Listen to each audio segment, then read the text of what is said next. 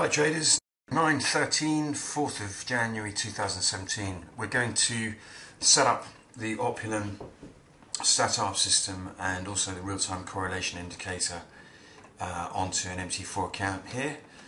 This is my license management area and I'm going to download the installer for StatArb V4, and once that's downloaded I'm going to then open this up and run the installer and point it at the MT4 data folder where I want to install the system. So I'm just going through the installer here, accepting the license agreement, and first thing it will ask us is enter the path for your MetaTrader installation folder. This is the MT4 data folder, so to find this, go to MetaTrader 4, the account you want to install on, go to open data folder, right click in this area up here and say copy this address as text, and then go back to your installer, simply paste that address into your installer, click next, click install. That's the opulent installation completed. Now we'll install the real-time correlation tool.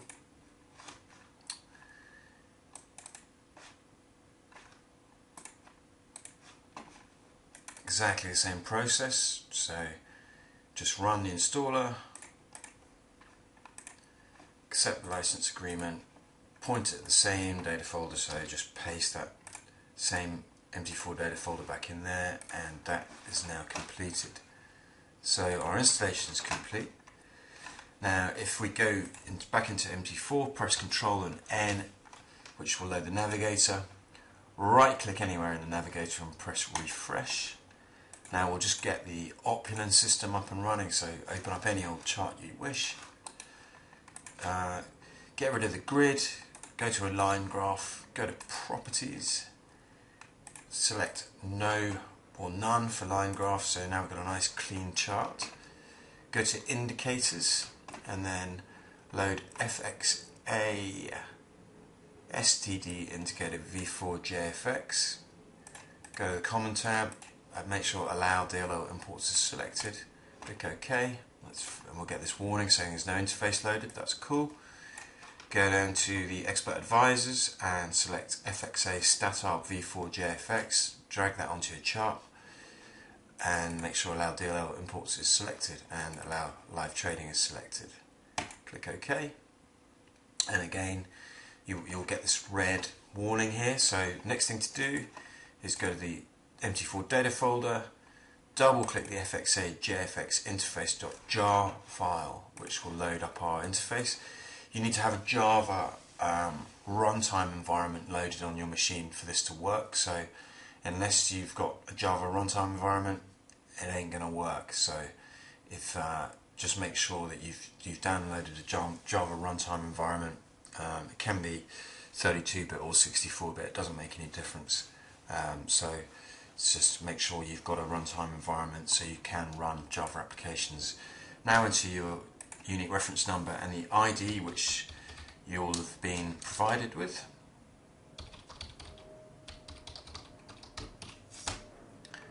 Click remember login details, and the first thing you'll see is no accounts have been set up, and the system will use the installation folder which we first selected, which does happen to be our MT4 data folder, which is correct, so that's fine. So it's just verifying that here. Click done, and now you'll see the product catalog popping up here. Go to arbitrage systems and your V4 interface will come up here. Now just click on the chart to make sure that the selected chart is selected in here. Go to ARB setup, enter something like let's use an index. So let's just have a look at the data. Market watch. I'm going to use the German 30, DAX 30, and the CAC 40. So D 30 and F 40.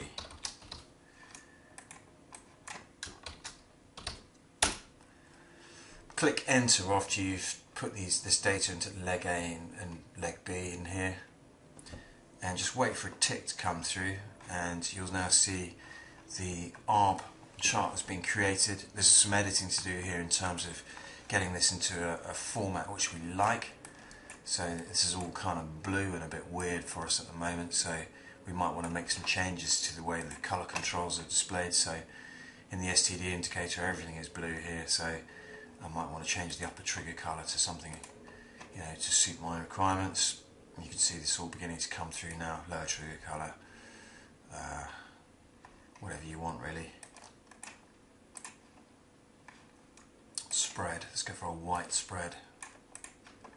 So you can see I'm just configuring the system how we want it to look. And same thing with the expert advisor. So I want our system data colour, I want that to be white. And when ticks come through, it's tick driven, this system, so you'll need tick data to make it work. Okay, so that's our ARB setup. Obviously there's a lot more to this in terms of getting this into a fit state, but we're just talking about getting the system up and running for you to start experimenting with to start with. So that's the ARB system setup. Now what we want to do is go to another chart, so I'm just going to load up any old chart will do. So let's go to sterling US dollar, same thing, just get rid of the line graph and that.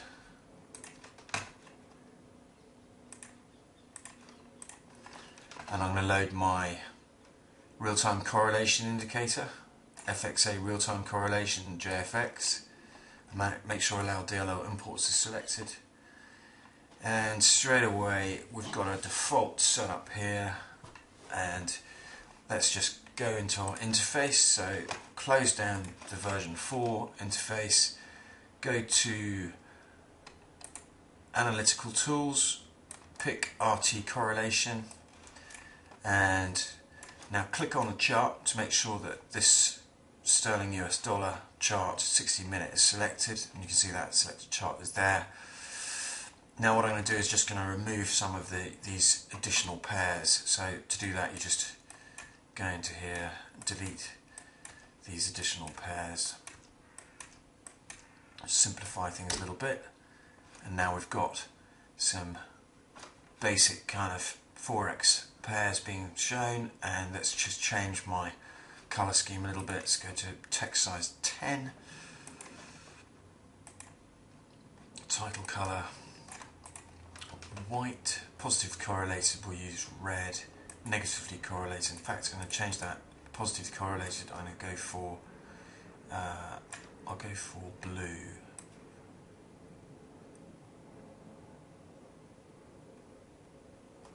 Or navy. Negatively correlated I'm going to go for red. 100% colour I'm going to use white. I think I need my, the positively correlated isn't showing at all well with blue, so let's pull that out with yellow, make that stand out, that's better. Negatively correlated, we're running uncorrelated colour. I want to make those disappear a little bit into the background. Let's try coral, a little bit too bright. You can experiment with these colours as get something that you like. The time frames are specific, so if you go to H4 you'll get the default setup again, whereas H1 it will reflect what we just set up here. You can see the interface changing accordingly. So go to H4 and you'll see all those extra pairs coming in. Go to H1 and the interface will go back to the configuration we had before. This means that you can have different time frames which will have completely different correlation setups on them. So you could have one time frame could be for foreign exchange pairs, one could be for indices or commodities, or you can mix them up as you see fit.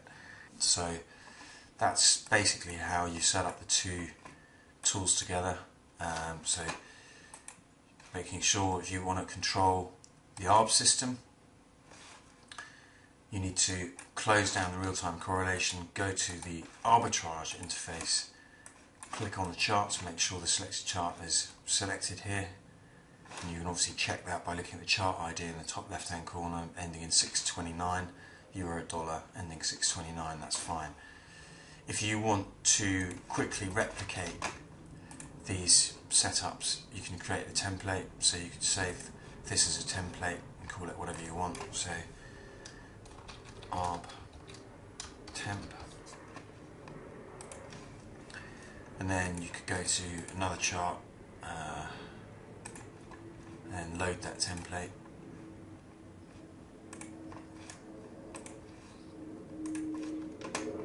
But again, when you do that, you're going to have to go into the interface and you're going to have to set up a new set of arbs in this interface. So let's just go something simple. Euro, dollar, euro, yen. And unfortunately, you're going to have to go through the same tuning process. So the template simply just drops on the expert advisor and also the STD indicator, but you're going to have to tune your colours and all that sort of stuff accordingly for each setup. So there you go, that's basically how you run StatArb v4 Opulent in conjunction with the real-time correlation indicator. Please let me know if you have any questions. Thanks for watching.